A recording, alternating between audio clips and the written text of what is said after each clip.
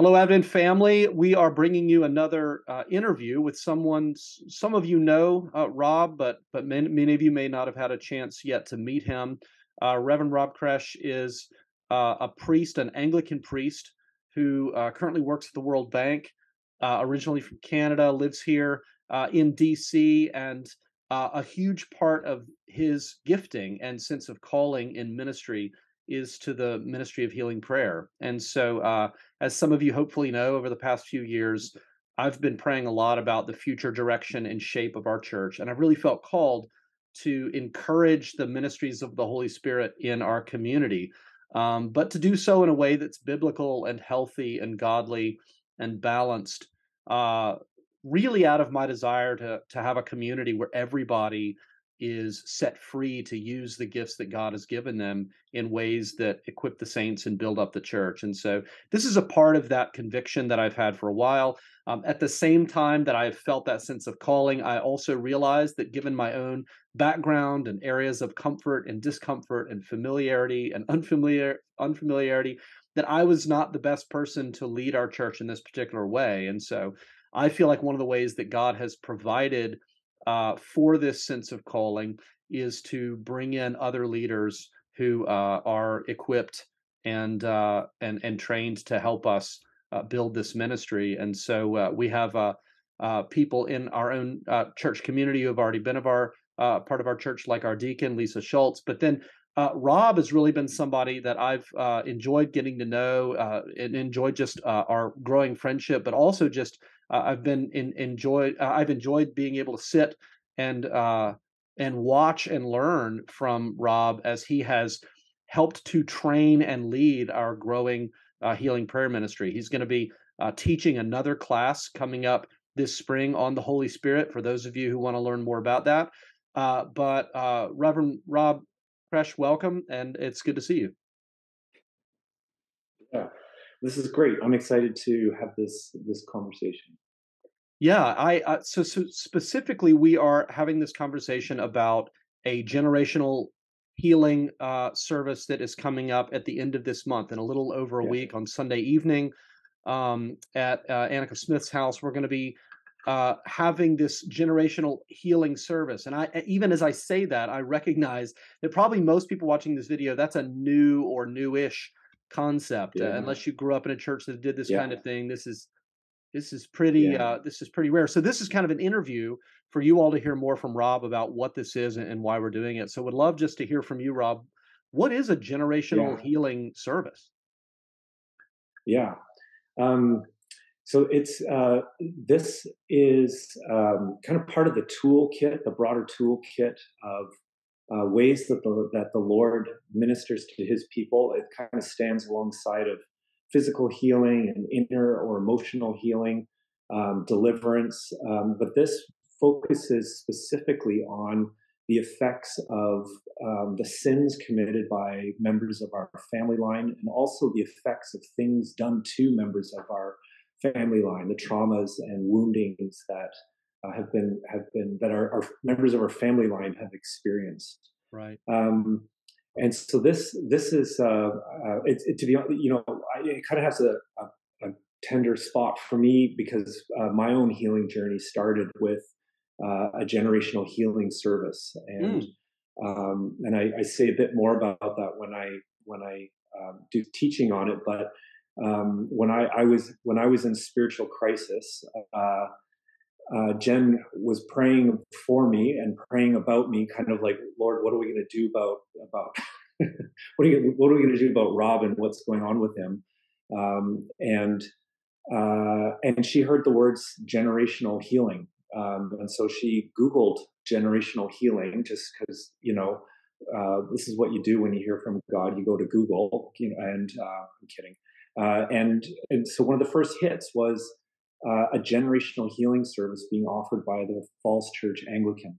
mm, So she signed me up, signed us up, and off we went to service. And it was very powerful. It really dug into stuff that had been happening on my family line, the effects of which I was feeling and I was experiencing. right. And so the Lord used it to uncover and show me some of the stuff that was going on, but also just to lift the effects of it off of me, so that I could live more freely Mm. in the life that Jesus wants for me and for all of us.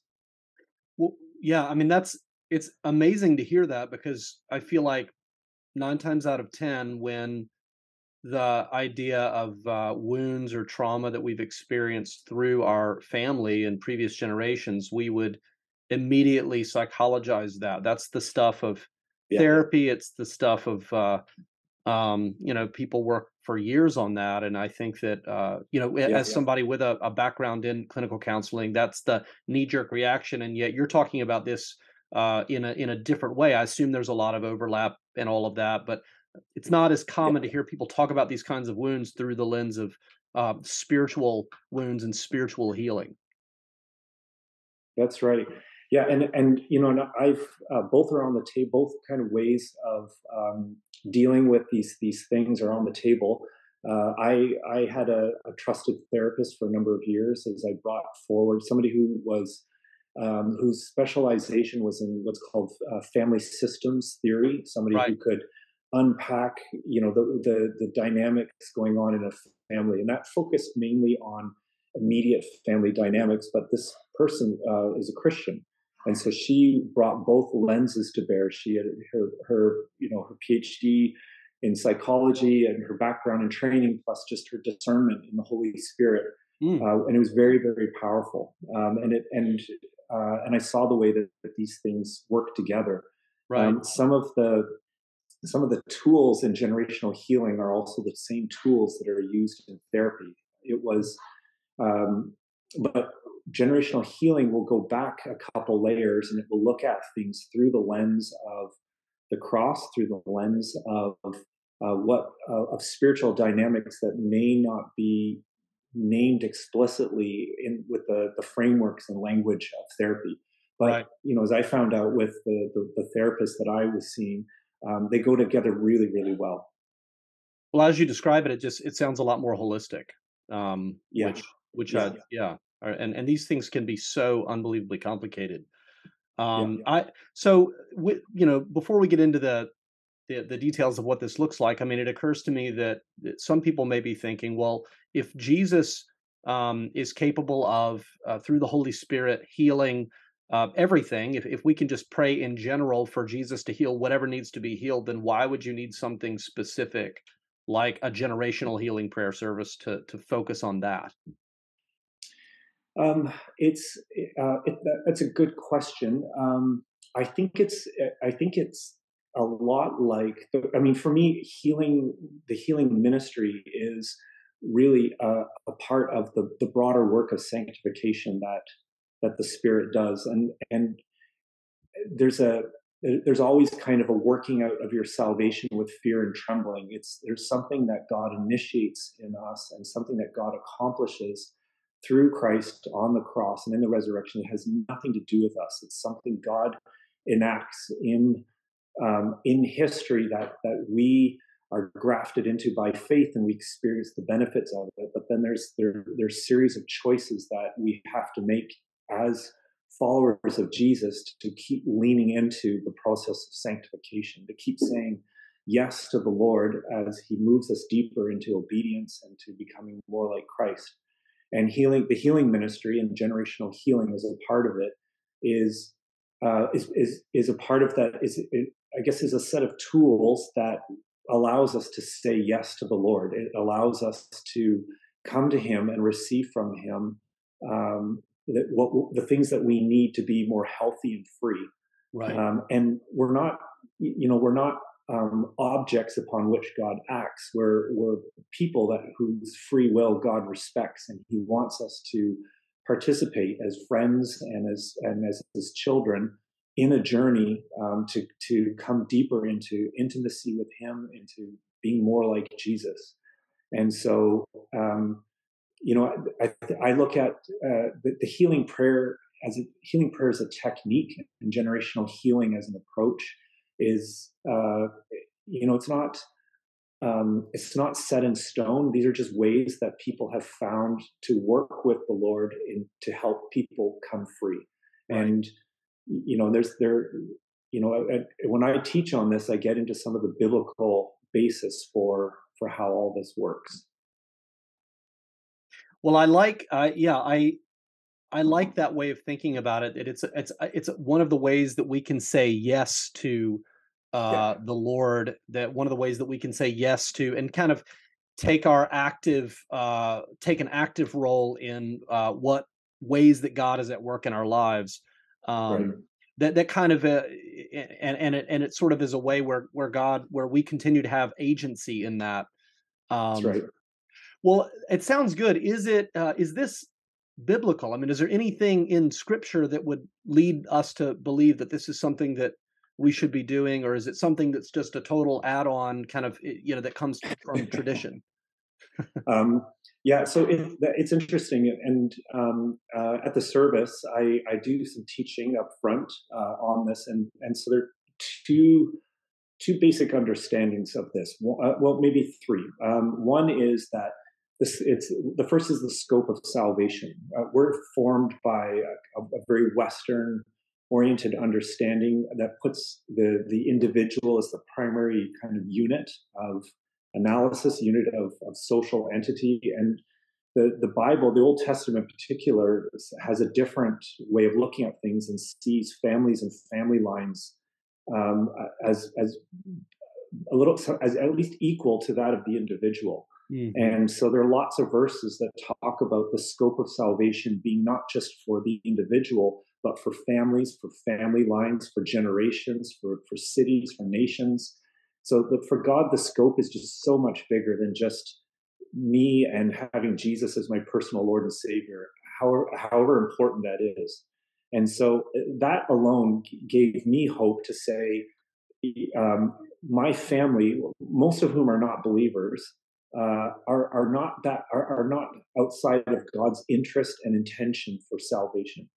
The second is that the scriptures are clear that there are consequences to the actions of each generation that fall on the subsequent generations, Right. and it's both consequences and blessing. So the lives that we live, if we live for sin, will have an impact on our children and their children. But the lives of obedience that we live also have an impact on the subsequent generations. And we carry those impacts, those effects on us, even if we don't, even though we may be following the Lord, if we have a bad ancestor, it creates an effect on the family line. And the scriptures talk about that. The third is that you see examples at a couple of places where intercession is made for the present generation Mhm. with regards to the choices of past generations. And you see Right. that particularly around the time of the post-exile period, as Israel was processing, how did we get to this point? What was happening? And there's a recognition in those prayers that there was a long build up to this moment, a build up of disobedience. And the prayers were now, Lord, we repent, and we repent on behalf of our ancestors who made these choices, and Right. therefore intervene in our present circumstance and turn things around. That's kind of the model for generational healing. Right. The corporate repentance. Yeah. Yeah. Well, that's Yeah, yeah. That's I really appreciate that. You laying it out like that. It strikes me just how highly individualistic we can be yeah, in all ways, but in particular, as you say, when it comes to even thinking about sanctification and how God works in our lives and how our identities are so inextricably linked to the larger communities and primarily our families and yeah, our yeah, and how it's all sort of tied together in ways that we often can completely suppress or ignore. yeah. I mean, just an extra thought on this is I've always wondered why Jesus was baptized. Mhm. Right when he came to John, John said, "Why am I baptizing you? You should be baptizing me." And Jesus said, "This is for the sake of righteousness." Mhm. And it's a bit of a mystery to me, and I don't know if I have a full understanding of why Jesus wanted to be baptized or why he felt he needed to be. Mhm. But what's interesting to me is his family line is laid out in two gospels. And you Mhm. look at the names of the people, you can find their stories in other parts of the Bible. Yeah. And there's pretty much nothing that the members of his family line didn't do, and there's pretty much nothing that didn't happen to the members of his family line. Like everything, murder, occult, deportation, slavery, genocide, like it's the full spectrum of sin, having, sin that's been committed, and wrongs and traumas that have been inflicted. And Jesus's family line carried it all. Right. I don't know, but when Jesus stepped into his humanity, he embraced a very dysfunctional family line, Right. and that also gave me encouragement. That God's not shocked by by the junk that's on my family line or any of ours. And Jesus was there himself. Right. Yeah. He's taking on and stand and visibly identifying with um all of humanity, but in particular as a way that almost kind of highlights that uh a very dysfunctional family line with Yeah, all fully kinds loaded of family atrocities. lines. Right.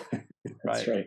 right. Yeah, it gives hope to people like us. As I think about my family. Seriously. Oh man, that's great. Well, last question for you. If I were to go to this, if somebody were to go to this, and it's my first time, and I don't know what to expect, what can I expect? What's going to happen at this service? Yeah, it follows a kind of it'll be a familiar kind of layout or flow. So it starts with some teaching. I go into more of the biblical parts of generational healing and the basis for it. But I also bring in some of the recent evidence from the fields of epigenetics and neuroscience that talks about how our biology, our DNA, can actually be marked by past traumatic experiences. Um, how how traumas can shape behaviors that are then passed on to subsequent generations. Even the linkages between sin and medical conditions, and Mm, and phenomena like cancer running in a family or alcoholism, things like that. And so I link in some of that. We hand out what's called a genogram. It's basically right. a family tree. And I walk people through some instructions on how to fill that out, what to look for, what to think about. We take some time sitting with the Lord, letting Him bring to mind things that we need to write down. We may not know the name of everybody on our family trees. Some of our families are complicated for all kinds of reasons, and so the tree may be complex, or parts of it are hard, are not able to be defined. But we write down everything we know and all the patterns of sin and brokenness and trauma and disease and etc. that we can think of. Mm, It doesn't have to be exhaustive. If at the end of 2 minutes you know there's more, the Lord's got you. And then we take that and we pray through a liturgy that prays off the effects of sin and trauma on our family line. mm, And then we take these trees, these family trees, and we bring them up we bring them up to where the bread and the wine is. And usually we set up a cross. So we're literally putting our family trees in at the foot of the cross mm, in the hands of the Lord, and then we receive back the bread and the wine. mm. And then optionally, people can receive prayer afterwards if something kind of was stirred up and they want a little bit more prayer. But that's very basically it. It's a very quiet, reflective service. Mm.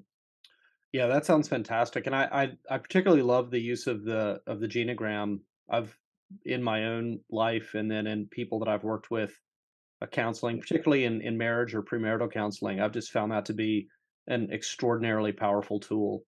Yeah, Yeah, and also in doing the research that is required to fill it out, there's been so many stories I've heard of people learning things about their families that they that's never right. knew, making connections and seeing patterns that just never occurred to them before. So That's right. that's very very cool. Well, I feel like we could just keep talking about this, but I really appreciate you getting on and being willing to share. I hope this video is helpful to those of you who are wanting to learn more, and I hope that people will see this as an opportunity to to say yes to what God might be doing in their lives. But I Yeah, really me too. appreciate you. Yeah, yeah. I appreciate you, Rob, and thanks for your willingness to use your gifts to serve in this way. Yeah, my pleasure.